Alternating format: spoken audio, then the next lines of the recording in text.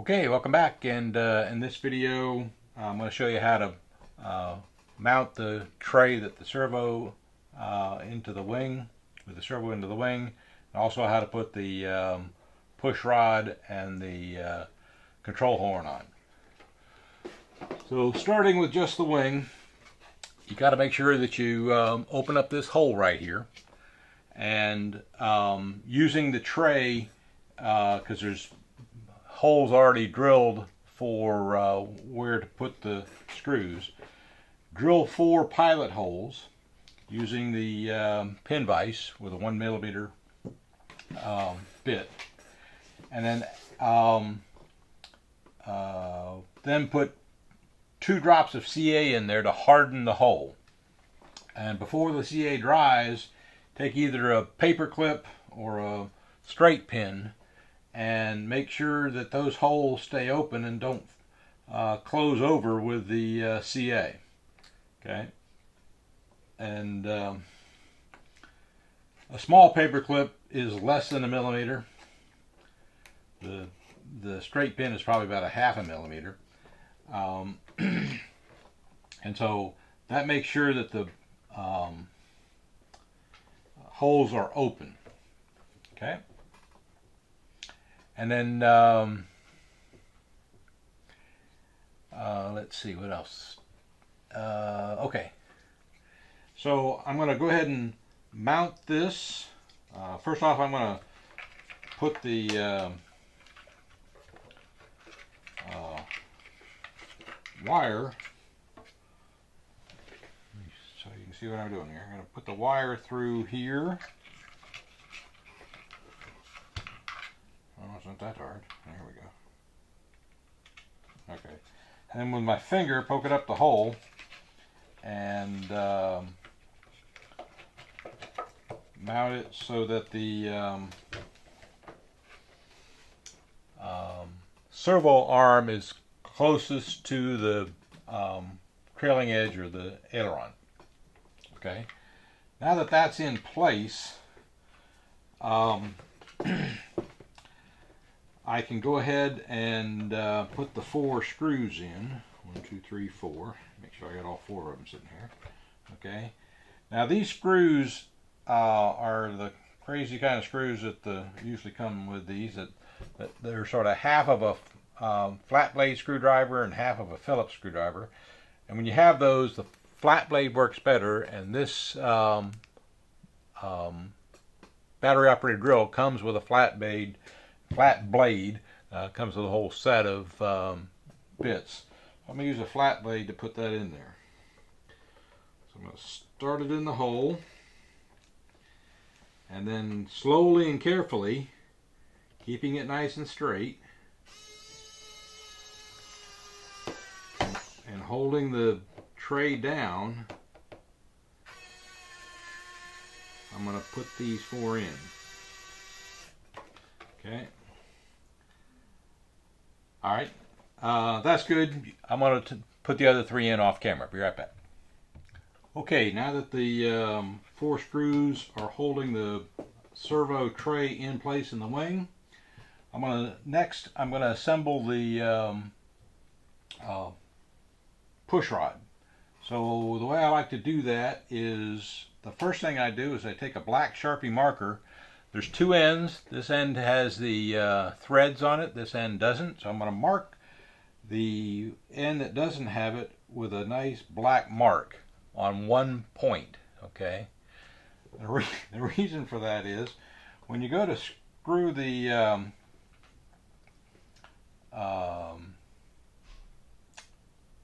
clevis on,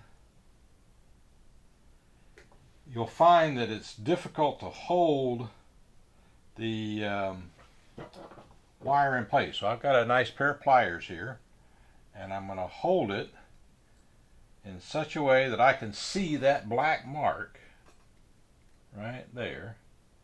So I can watch that black mark and make sure the wire doesn't turn.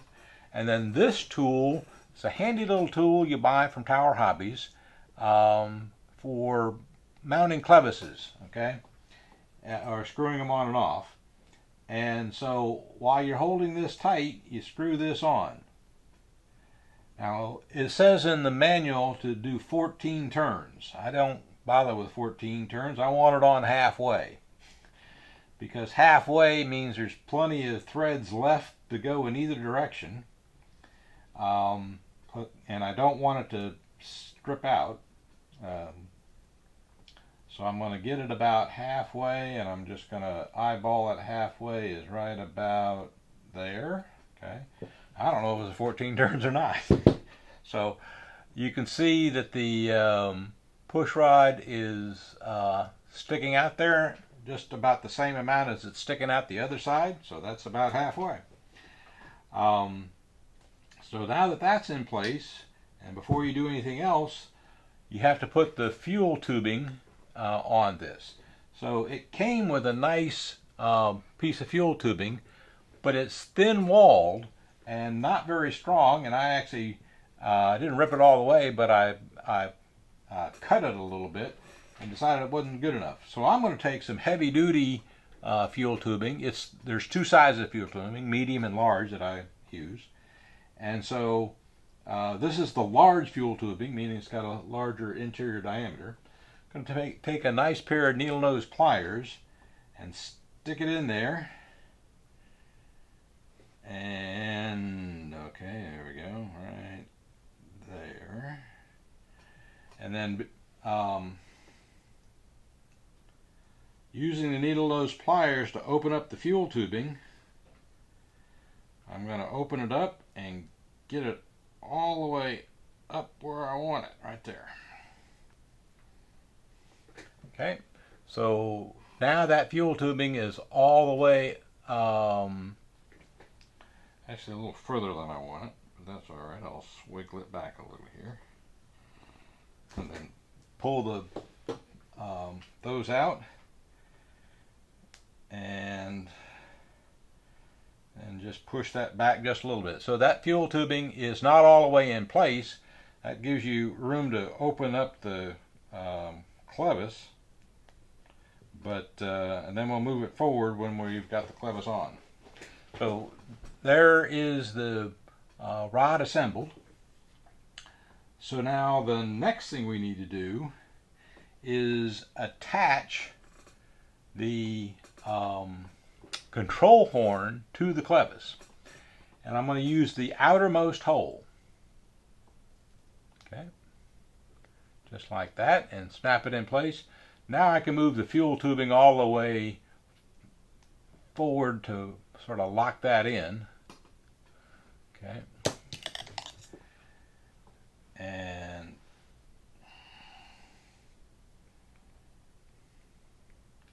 so there's the control horn on the push rod on the clevis, and we're doing that to make sure that we know exactly where to screw this in. So I'm going to put the push rod into the quick connect. Okay, and make sure you can see this, and I'll push it far enough forward so that the holes of the control horn are over the gap between the wing and the aileron. So they sit right on the gap. And with that in place, I'm going to take my 3/32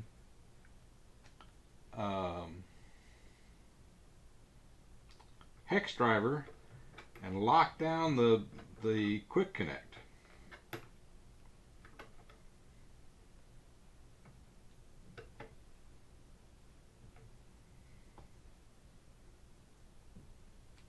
Okay. So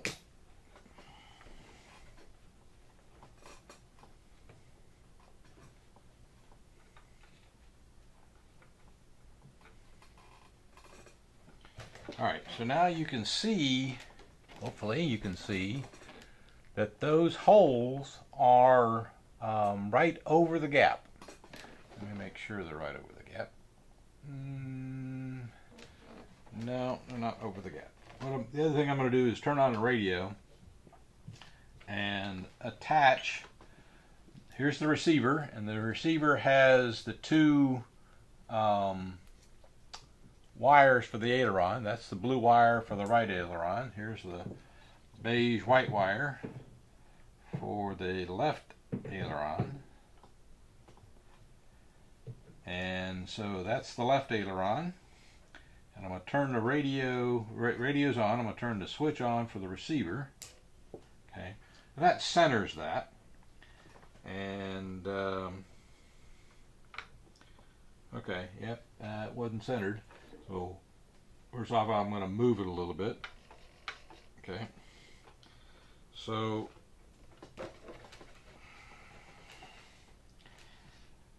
now I need to, now you can see that the holes, now that I centered that, you can see the holes are back from the gap. Okay, so I need to do a couple things here. First thing I need to do is loosen the quick connect and slide that thing forward. At the same time, I'm pressing down on it to make sure it's going to be flat against the wing. And okay, there we go. And then I tighten the quick connect.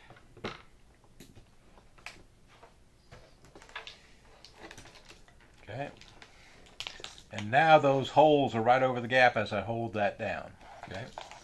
Now the other thing before we get too far here, the next thing to do is to, with a Sharpie marker, measure about a 1/4 inch from the leading edge side toward the leading edge from the quick connect to cut off and only leave about a 1/4 inch of push rod, because obviously push rod's going all the way out to here, so I don't need it that long. And so now that that's centered, we know exactly where the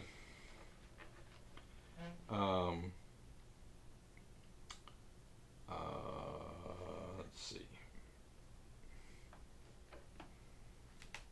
Okay, yep, still centered. All right, so I've got that marked. I'm just going to leave all of this on. Undo this quick connect. Pull that out. And taking a nice sharp pair of cutters here, same cutters I used to cut my fuel tubing with, and cut that off. Okay, then I can put it back in the quick connect, and this is still centered. Alright, now I'm going to sort of try to hold the aileron in its normal position.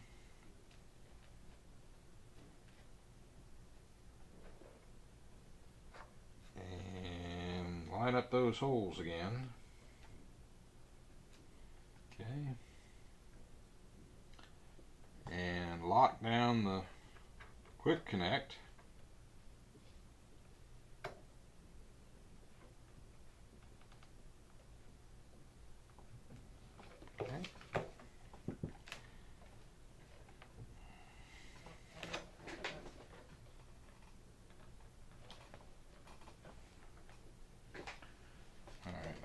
Twisted the,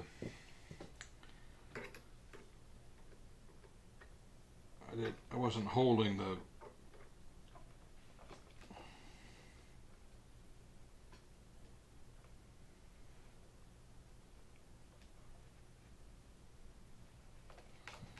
okay, I wasn't holding the control horn straight.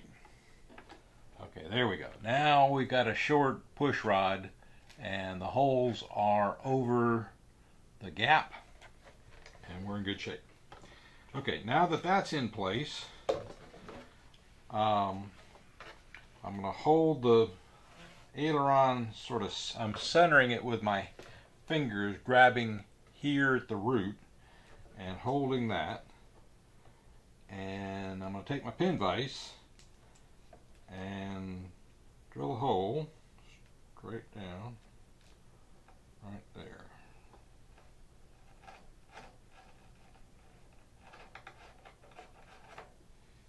Okay. And I'm going to take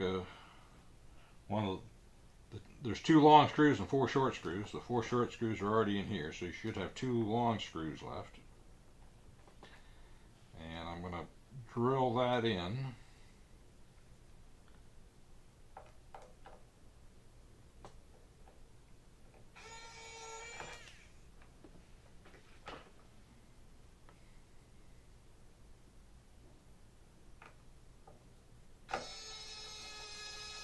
I got my finger underneath it so I can feel when it just comes out the other side. Okay, so I got just a little tip of the sharp point out the other side here. And that control horn isn't down all the way, but it will be in a second. So now that there's a little tip there, I take the black base of the control horn, put it on that tip, make sure that the it's in the hole there, right like that. Hold that together and tighten the screw all the way through.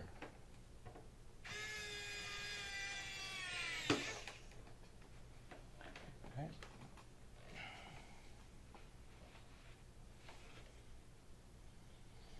All right, just a little bit tighter.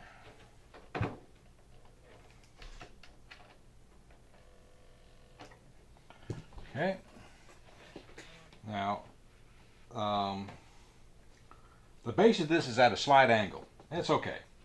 But what I got to make sure now is that the other side is at a slight angle. Like that. Okay. Take my pin vise and drill a hole for the other one.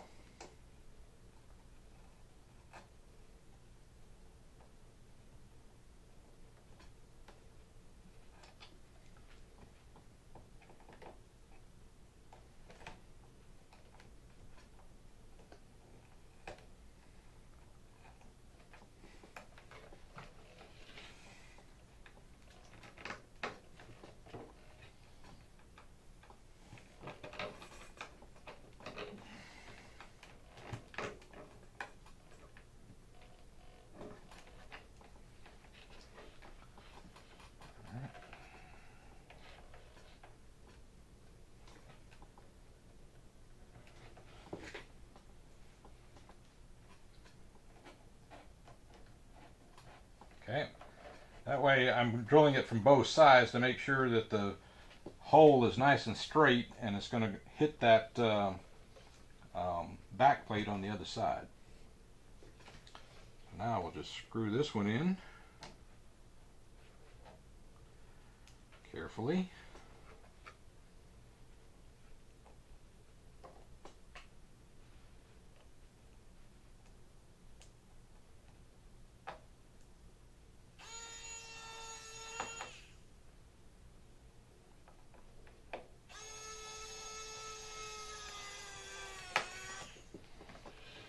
Going off crooked here. Let me back that out.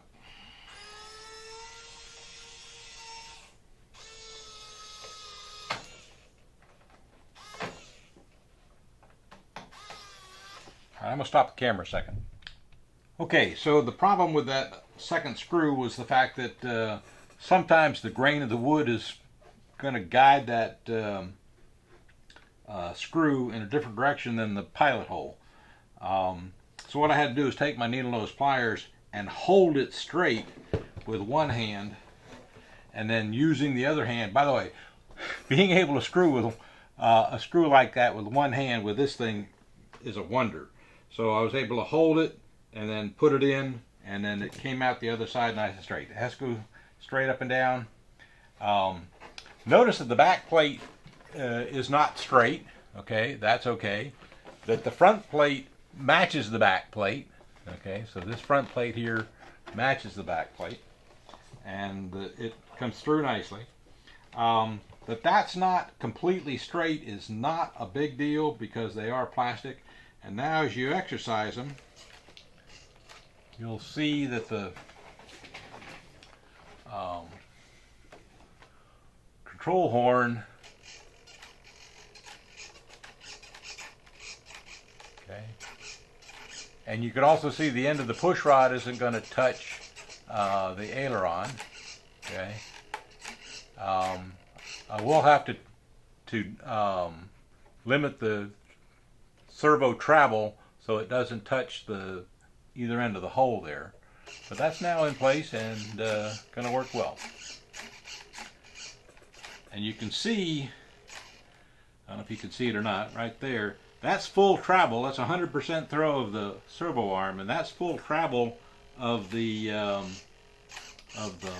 aileron, because the gap, you know, there's a bevel on the aileron, and that bevel and gap just closed exactly right. So I'm getting full travel of that. That'll be good. So that's in place, and the aileron servo is mounted to the wing. Thank you for watching, and stay tuned for the next video.